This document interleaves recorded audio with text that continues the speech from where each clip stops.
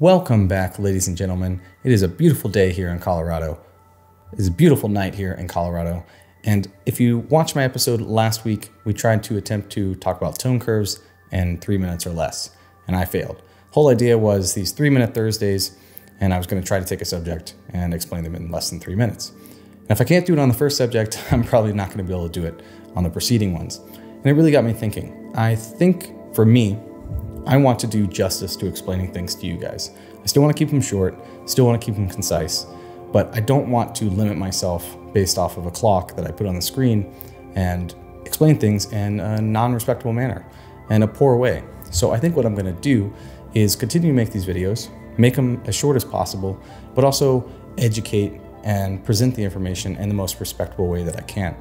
So with that said, today we're going to talk about the new version of Lightroom, Lightroom Classic version 10. But we're mostly going to focus on just the color grading, and I'm going to touch on a few of the other subjects and topics that it updated. So let's get started.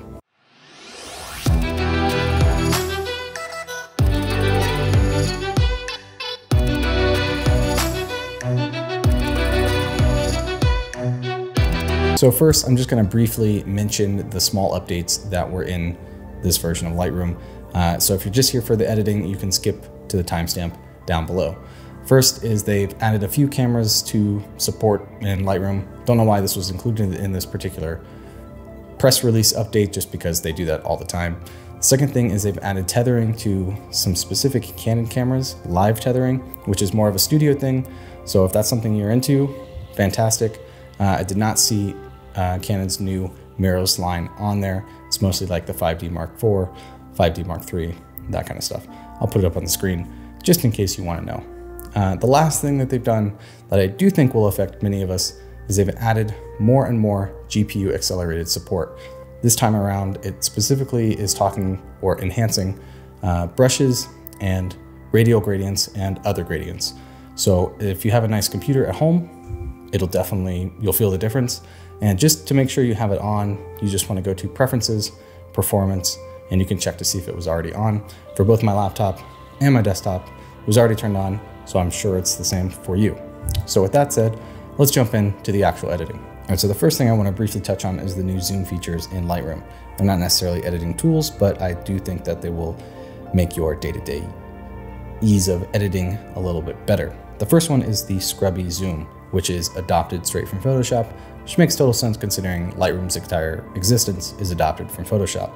So to use scrubby zoom, you have to make sure that you're in the develop module. It does not work in the library module because it is GPU accelerated. So if I just hold shift and now I scroll right to zoom in, scroll left on my mouse to zoom out, and that's how you zoom in and out now. You'll also notice that up here, the ratios are gone and a percentage is here. So if I want 50%, I can select it, or I can just hold shift and zoom in and out. The other thing to note is that when I zoom out with the click, it will zoom into that percentage every single time. And obviously that percentage is selected by using the scrubby zoom. This is beneficial because sometimes I want to zoom out an image of my image, see a small version of it, or I want to add like a giant radial filter like I've done in one of my previous videos. So that's super helpful.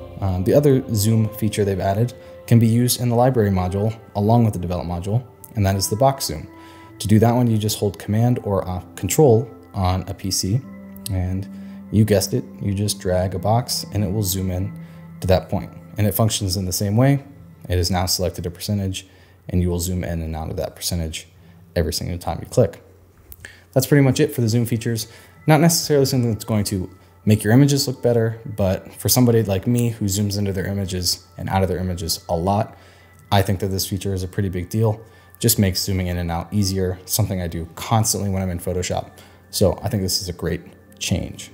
All right, so last but not least, and probably why you guys are here, is color grading. So Lightroom has removed the split toning module and added in a color grading module.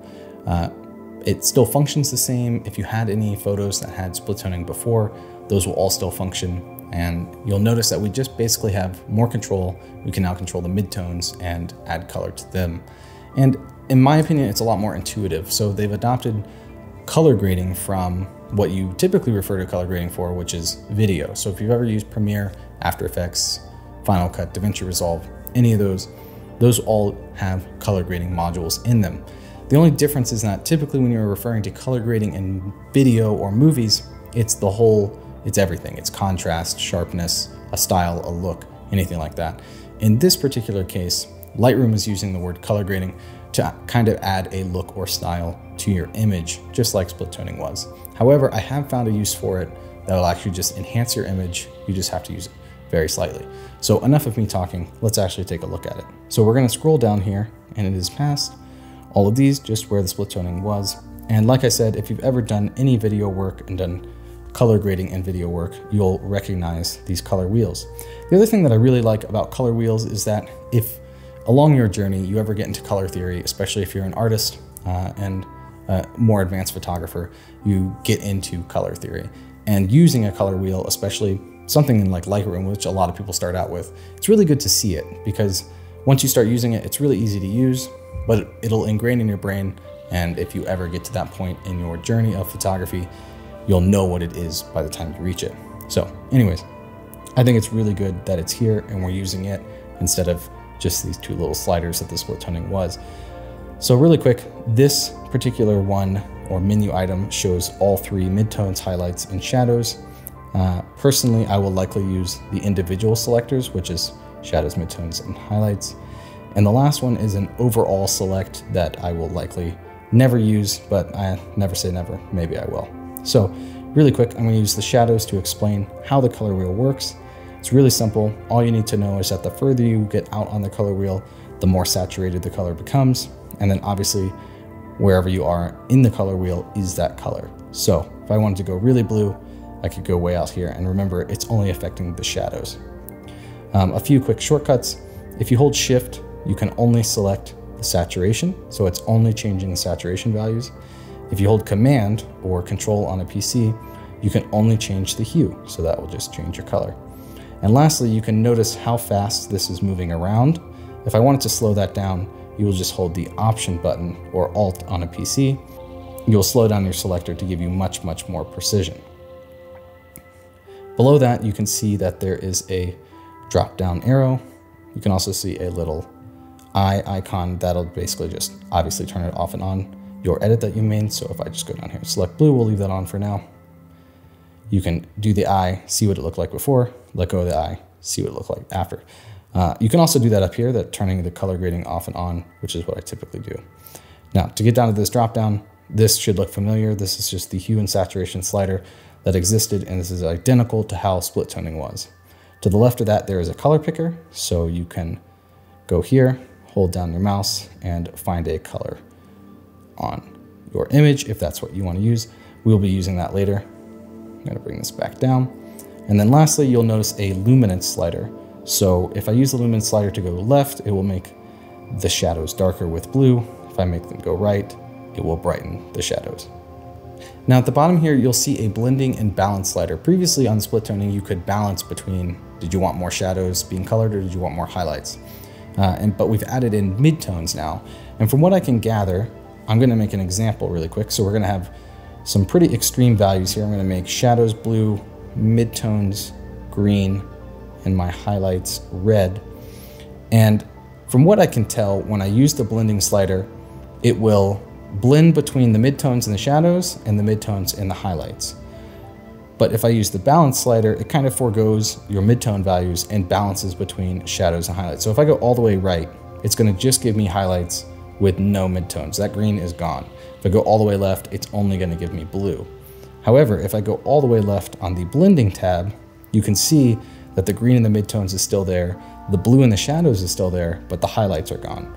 So from what I can tell, the blending slider is, if you have midtones, it will balance how much the midtones are in compared to the shadows, or how much the midtones are in compared to the highlights.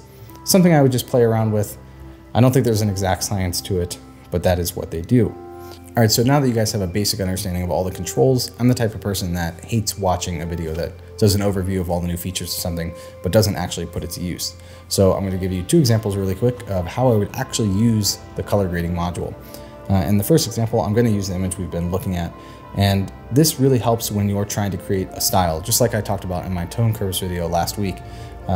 when you're trying to do a style, or let's say you visit a location, and in this case, this is Iceland, a lot of times it's just overcast there. So a lot of my images all look very similar in the sense that it's overcast, there's black sand, those kind of things. The greens really pop. And if you wanted to add a style to all of those images, kind of make them stand out on a social media feed or even a wall portfolio that you're trying to do, maybe a calendar, something like that, you can add a light amount of color grading and it would look pretty good. So really quick, let's do that. Like I said, I'm typically not going to use the overall view here. So I'm just going to put a little bit of blue into my shadows, put a little bit of blue, not that much, into my midtones. Then I want to make a little bit of an orange, yellow in my highlights. I'm going to boost the luminance there a bit. Let's bring this back down. Let's see what looks good here. So it may be hard to see once we've done the edit, but once I turn this off and on, you can really see the difference in the image. And it's subtle, but in my opinion, that's a good thing. So if I applied this look to multiple images, they would actually look, pun intended, more similar. And definitely when you're looking at a feed or something you're trying to stylize, could be very useful. The other thing I found is I actually found an image that used the color grading module, but wasn't something I was trying to change the style or the look on. Let's see if it'll load. Hello, little MacBook. You can do it. Okay, finally. Okay, so you can see in this image that in the sky there is some sunset color on these clouds, but the reflection in the water is not exactly matching or doesn't have enough color in it. So really quick, I could open up the highlights. Oh good, it's already open. I can open up the highlights wheel here. I'm actually going to use the dropper, and we're just gonna go up here and find a color that looks pretty good. I want to bring that saturation down. I'm going to hold shift so I don't move the hue just a bit so it's not as intense. I'm going to bring the luminance up just a little bit. And now if you take a look, mostly focus on the water here. If you look at the water, there's a slight glow of what you would expect from a sunset. Now, I didn't add so much that it looks like I've completely edited this thing out of existence, but it's just a subtle hint. And I actually think this is something that I would use in my everyday editing. Something light like this that really makes an image make more sense or adds a little bit of color to an image that needs a little bit more color. So that's actually a real world image, one I would possibly put in my portfolio with an edit using the color grading module that would actually go in there rather than just showing you some random picture you can adjust all the sliders on. Now, obviously it's a very small and, minimal edit, but that's typically how I like to edit, and it's typically how a lot of landscape photographers like to edit. They don't want to add a bunch of drastic changes. They just want to add things that make sense. And in my opinion, adding a little bit of that reflected sunset light on the water there makes sense. So there's a practical use for the color grading module. All right, so I have no idea how long this video turned out. I definitely know it was not 3 minutes. So I hope it was still concise and easily digestible for all the types of photographers that may stumble upon this video. And if you're still watching, please like the video, subscribe to my channel. No pressure, but it does help me out and I really appreciate it. The other thing I really enjoy is your comments and discussions down below. I have no social life ever since moving to Colorado and this whole thing that's been happening. So those comments or things that you guys leave below really do make me feel genuinely proud of what I'm doing. So I thank you, and I cannot thank you guys enough. My only friends are, these guys. Dish thing. I got this friend. Oh, dish little grandma here. Dish is your friend. And come. You're stretching. High five. Yeah. High five. Yeah. She laid down. Anyways, thank you for watching. I will see you guys again next time. Phil, you want to say bye? High five? Oh yeah. Yeah, there we go. Bye for now.